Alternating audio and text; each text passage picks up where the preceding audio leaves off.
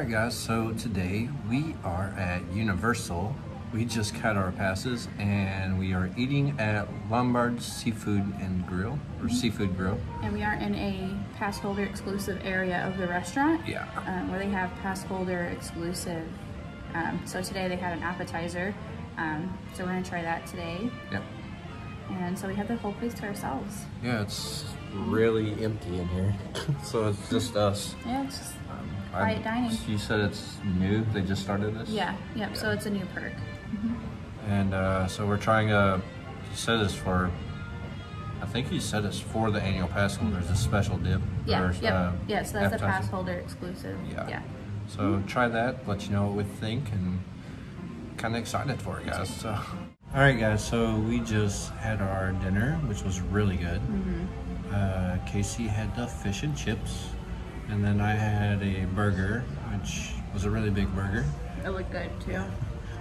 So what do you think of your fish and chips? That was really good. The cod was breaded and fried really well. It wasn't too greasy. The cod seemed fresh, and it wasn't, you know, anything crazy. But the fries were good too. They were really seasoned really well. I actually like the coleslaw, and I don't normally like coleslaw. So that was good. My burger, it was seasoned good, and then the bacon added a little bit of salt to it. So every bite I was kind of getting a nice little salty taste, or like salt.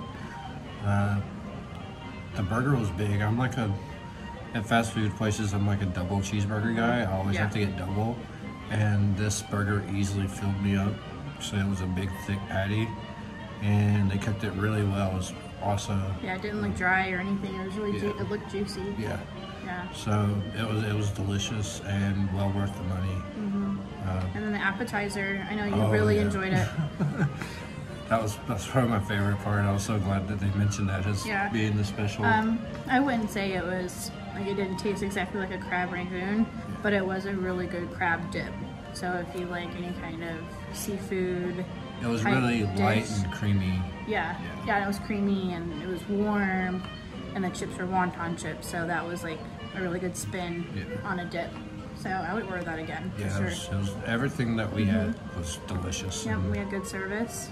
We're still the only people in here, so we just kind of had like our little private dining. Yeah, we had a private dining with a good view, and Universal always does this water show, I think twice a day. Yeah. And it just started kind of popping up right now. We can see it, but for some reason now it's not. It was a test run. Yeah, I don't know, but it was a really good view. It was a good experience. The service was really good. Food. Yeah. Everything was really good. I'd come here again. Definitely, for being inside the theme park and not up there at and City then Walk. It was reasonably priced too. Yeah. We got a pass holder discount.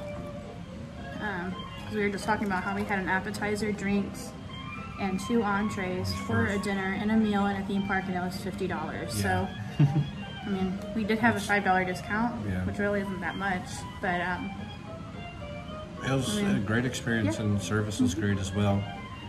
He was always checking up on us and making sure we needed what we needed, and if we had any questions, he was more than happy to answer it.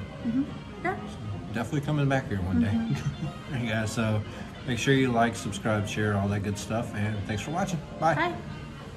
Bye.